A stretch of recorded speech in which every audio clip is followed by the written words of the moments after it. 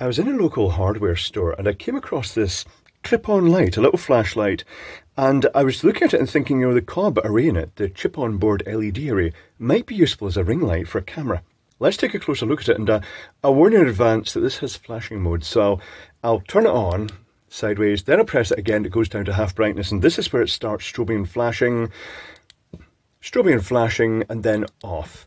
And unfortunately, it's the same thing that when you have these things that you can't just turn it on and then after a while just turn it straight back off again. You have to click through the modes. If you press and hold the button, as often happens with these, I think it does, yes it does. It's got the SOS mode. Lovely.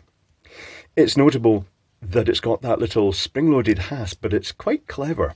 By making one leg of the hasp longer than the other, it means it by default wants to actually get to a sort of central position so it springs back closed. I wonder who came up with that idea. Very clever.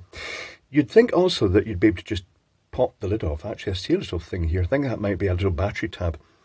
But to change the battery, you need a screwdriver, which means that for many non-technical people, they'll just throw it in the bin, won't they? That's what happens. Because they can't be arsed changing the battery, because it's complicated and involves screws. Inside, I'm expecting two or three twos, could be wrong. But nice it was rechargeable. There is a little packer, a little housing. We'll pull the whole thing out. Oh, it comes out as a solid module. I wonder if this is used in other products. There's the two CR2032s. Is this thing going to come out further? There's the two batteries that popped out. What if I just push? No, this thing isn't coming out. Is it physically clipped in? It does feel quite tightly clipped in. I'm trying to see if there's any obvious thing that's holding that in. It doesn't seem to twist out. I think it must just be clipped in. Let me grab it with a pair of pliers and use unreasonable force, because that usually works. Well, it does appear to be working, yes. Oh right, this is just a packer, and there is the circuit board. Oh, that is tight against the end. Is it friction? Yes, it is. So it is a combined cob, button. Oh right, okay, so that rules that out, doesn't it? I thought this was going to be a separate cob. It's got the button built into the middle of it, and on the back it's got the classic little chip, the little 6-pin chip, and a resistor. What's the value of the resistor? The resistor is 5.1 ohm. That's probably going from one connection to the battery. Is it going to the whole lot? I think it might be going to the whole lot. It looks as though it's going from the battery connection to the actual chip itself. Well, tell you what, I'll doodle down the schematic of this. One moment, please. There are some puzzling things about this design. One is the chunky, blocky sort of nature of this. That isn't really being used as a heatsink, because if anything needed heat-sinked, it would be the negatives, because the transistor knots, it really is needing heat-sinked. But they've got this huge chunk of the positive connection from the battery connection, and then the LED connection going through here. And it's worth mentioning there are 6 LEDs in the back that will just be one parallel circuit. So there'll be an inner and an outer track, and they could theoretically have taken this LED switching pin in, and then they could have taken this switch pin much further in, because there's a switch behind here that's common to this pad here. And it would have just got rid of this track. It's kind of strange. I don't know if they've just butchered it from another design. Things worthy of note, there is a capacitor between the battery connections. That's the little ceramic capacitor that will run the battery flat when it fails, because some of these sort of high-ish capacity ceramic capacitors tend to fail in a sort of resistive state.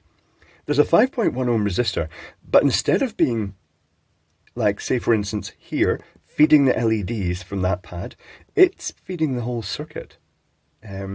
Which is strange, because that means that when the LEDs are lit, particularly when they're flashing, the voltage across the chip is going to be yo-yoing up and down as the voltage drop across this lifts that negative rail.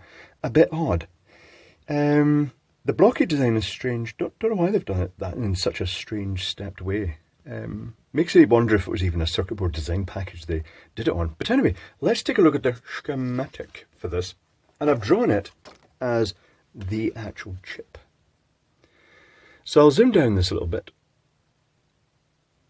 more. We've got the two CR2032 cells here. A bit of trivia.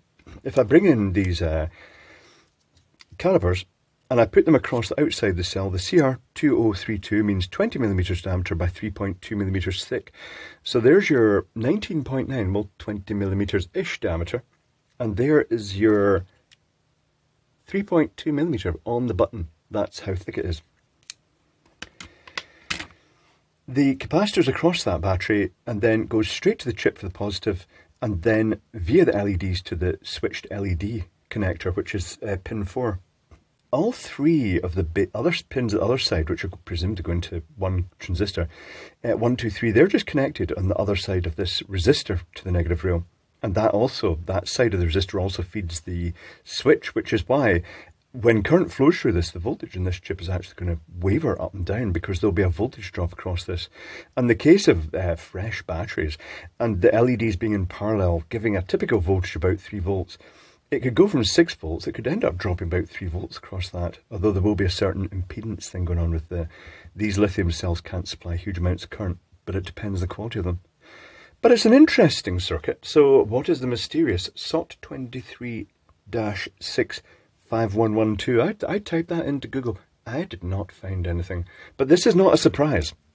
There are lots of mystery chips that just have random numbers and are clones of other chips. But there we have it. It's a useful enough little light, just not what I was hoping in terms of the being able to be used as a ring light, because it is all integrated onto one circuit board, which is reasonable enough. Oh, it's also got the little clicky switch, tactile switch, which is commonly used in car remote controls. So if your car remote control switch fails, and they do, they just stop responding to presses, you could always, if you have one of these knocking about, salvage the switch out it, or buy packs of them on eBay. They're dirt cheap. But there we have it. Interesting, worth taking apart, and fairly novel design.